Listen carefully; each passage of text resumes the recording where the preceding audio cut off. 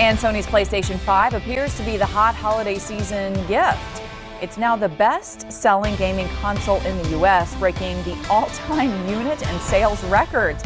It sold up to 2.5 million units in one day when it was released last month.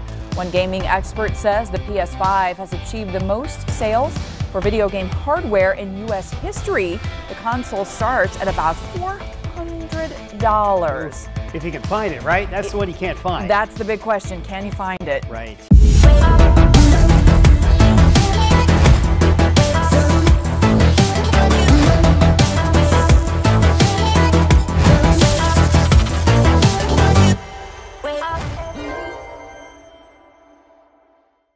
So as you guys clearly see at the start of this video, that's right, Sony has not only set a new milestone, they have pretty much, like, they sealed the deal at this point that the PS5 clearly was, like we said numerous times, the system to get.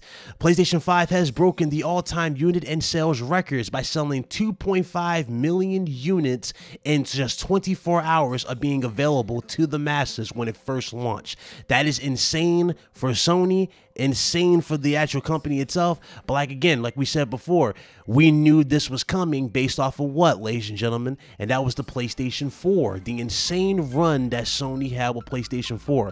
A lot of people don't understand how impactful PlayStation 4 was and how Sony in general. This is why a lot of executives that we know and love have either left the company. They wanted to leave on such an insane, redemption type of level. They redeemed themselves tenfold with PlayStation 4, especially when you compare it to the PlayStation 3. I mean, if you compare PlayStation 3 Sony, right, that version of Sony, to the PS4 version, it is honestly night and day. Sony was confident at the beginning of the PlayStation 4's launch, and then, dropped so many insane gems.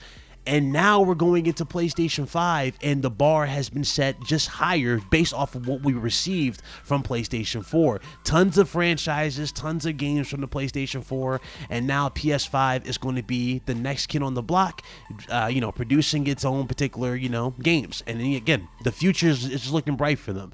And I'm happy for them in the long run. So congratulations to Sony. That is insane. Congratulations to everybody who actually got their hands on one. And speaking of those who got your hands on one, yes, like I said before in my previous video, the actual not pre-orders, but the actual consoles were going to be they're going to be available today.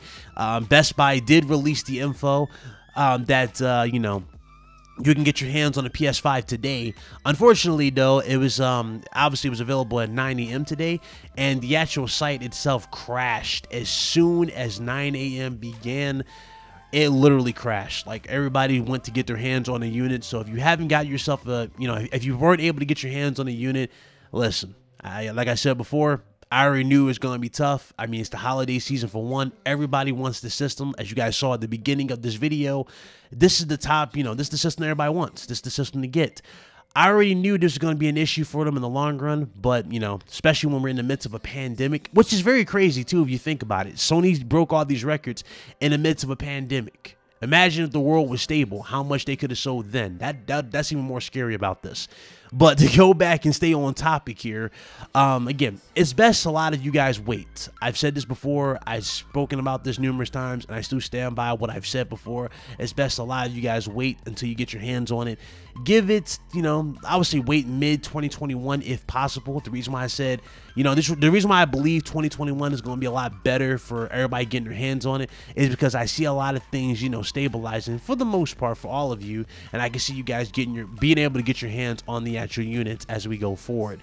But as of right now, though, it's just going to be like finding a needle in a haystack, at least in this particular case. It's it's going to be trending for a while, this system, and everybody wants it. But don't worry, you'll get your hands on it very, very soon. Just have faith, all right?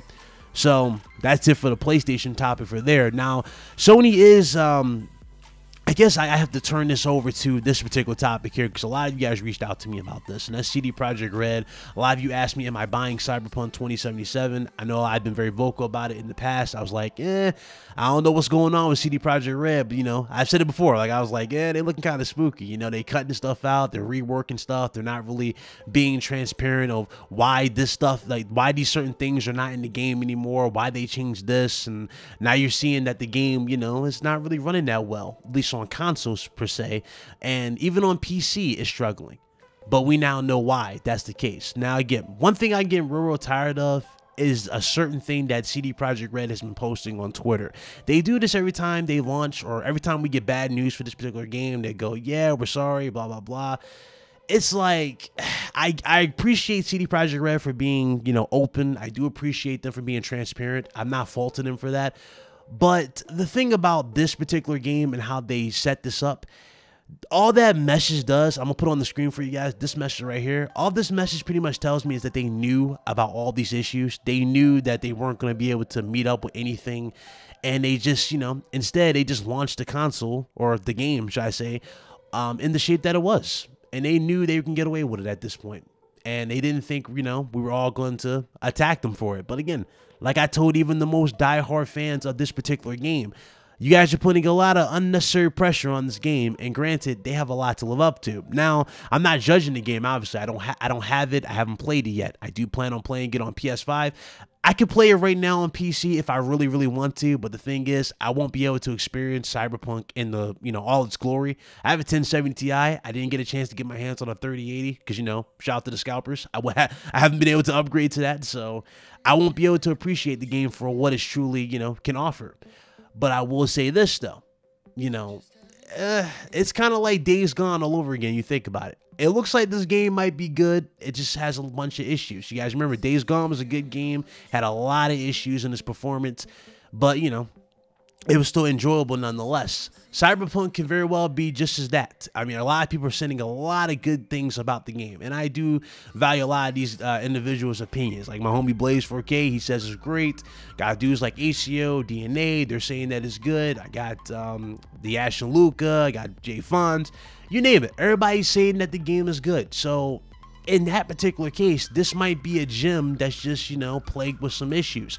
And we might, you know, we just got to see and wait for everything to play itself out, especially with these patches, until everything gets fixed. But when everything gets fixed, we'll see how it, you know, actually plays. But, you know, me, I'm waiting for the full-fledged next-gen patch, at least so I can experience it in all its glory. But as of right now, though, it is kind of, you know, it's kind of weird that we have to go through this right now with CD Projekt Red, especially when, you know, if you go back to the last time this game got delayed, it was a week before release. And this goes even more, you know, into why people are reacting the way they are. They delayed this game a week before its release before, and it's like, well, damn. How did the game look at that time compared to how it's looking now with all the pop-ups and glitches and crazy texture loading, you know? So again, and another thing I want to do, add on to this too, I do believe that cross-gen games, especially with PS4 and PS5, I think they need to stop at this point. You guys are seeing how these games can look and how problematic it can be for the current gen systems. The reason why I say current gen is PS4 and Xbox One is because not everybody has a PS5 and a Series X yet. They're still next gen systems. So for the current gen systems, PS4 and Xbox One, these systems are limited. I mean extremely limited. And granted, every console is limited. But what I'm saying is, what the PS4 and Xbox One can do, they've already been maxed out. Their potential has been met. There's only so much you can do on those said platforms. It's best you wait for the next gen upgrade. And this is why I said again, why they should have pushed that strictly to next gen. And hell, I've been hearing reports that Halo Infinite might be, you know, next in line for this particular thing, or might be up for the, you know, might be up for this type of situation.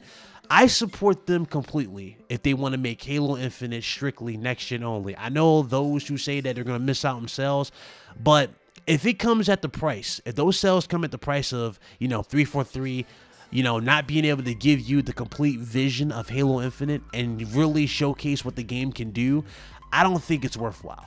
I think it's best for you to push that strictly for Series X. And granted, Series X really needs it. If you think about it, it really needs it. So that's just my particular case on that.